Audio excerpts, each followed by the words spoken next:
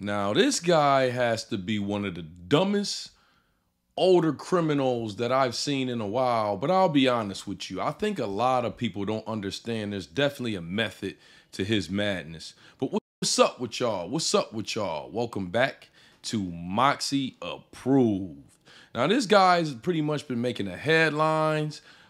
People saying that he's self-snitching on himself. What we talking about?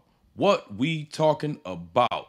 Keefe D was recently arrested in connection with the 1996 murder of Tupac Shakur. Now, everybody's calling this man dumb and self-snitching. And yeah, I think there's some truth to that. But if any of y'all have ever had any kind of affiliation with any kind of murderers and watch how they move, some of them have conscience and they have a heavy weight on their shoulders. So I think a lot of y'all are underestimating Keefe D wanting people to know that he has something to do with Tupac's murder. I mean, he definitely wants everyone to know that he has something to do with Tupac's murder. If it's for clout, but it could be for clout, but it also could be for wanting to pay the consequences for something you've done bad. I've seen it happen before. Have you ever heard of G-Dep?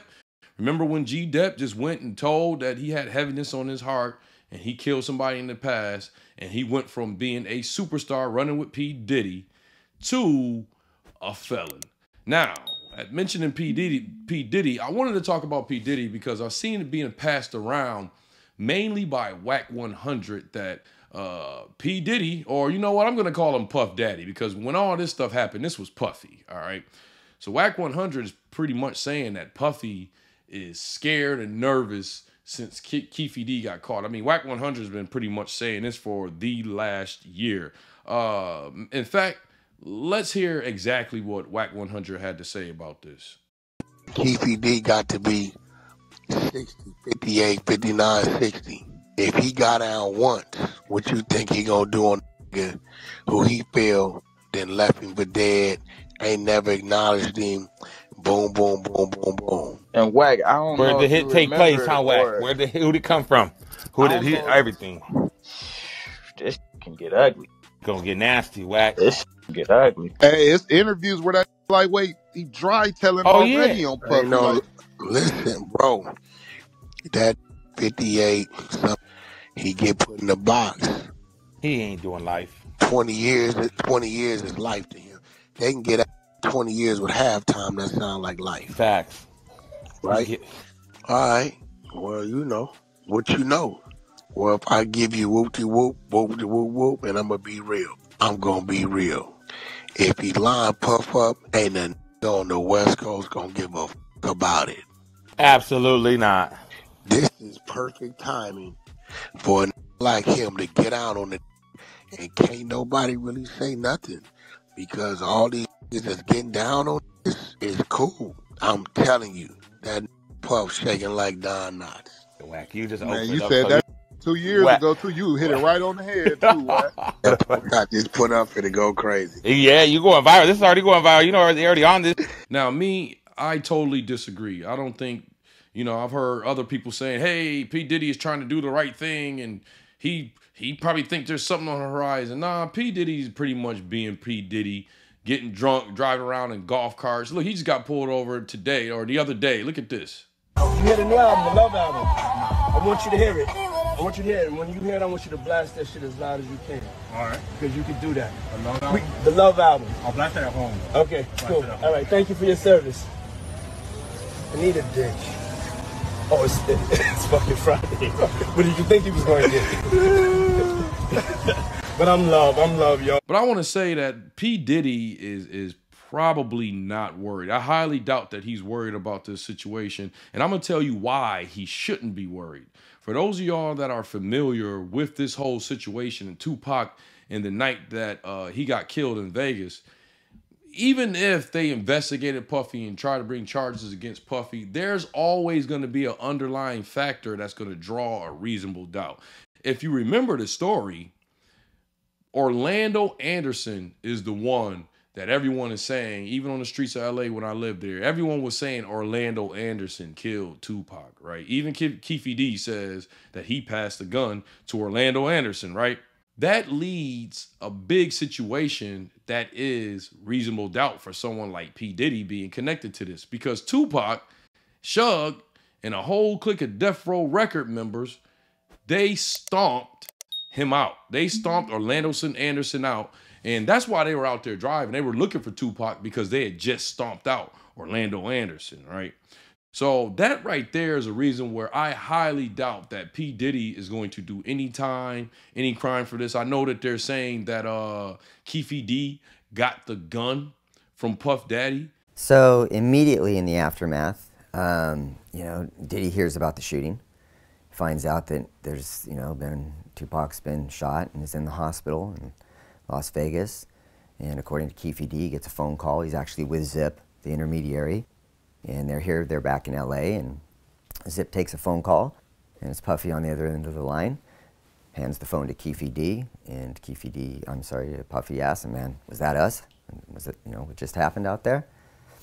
Keefe D's like, yeah, that's us. So what happens next is, you know, Keefe D's already under a separate investigation for his ongoing drug trafficking.